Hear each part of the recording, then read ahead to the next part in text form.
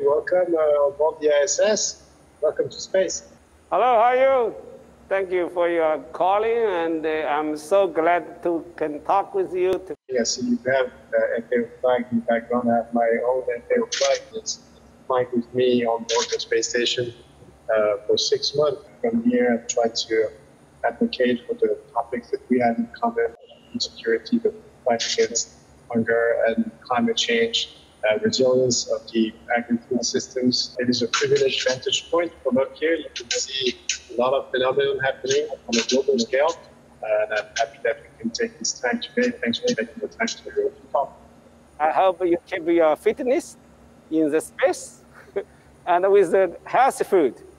That's what we are promised to offer the more healthy food to the consumers. Of course, you are one of our billions of consumers. I hope you enjoy your life with chili pepper you grow. Our chili peppers are important for us, for our food, for our future, but also for link to nature, which is important for human beings. Even in the technological environment, very hostile, we're trying to still grow our food, grow plants, see what it takes for them to be more resilient to a harsh environment, to be applied on the ground. And it's also a very emotional connection to the earth.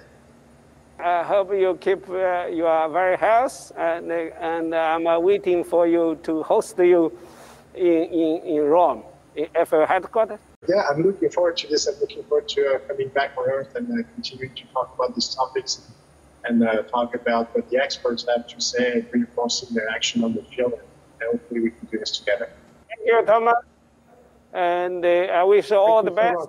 And let's share all your experience in space from a different angle to look at what we are doing here on the planet. And let's work together and to address all the challenges in this small planet. See you. All the best. Thank you so much. Bye-bye. Thank you.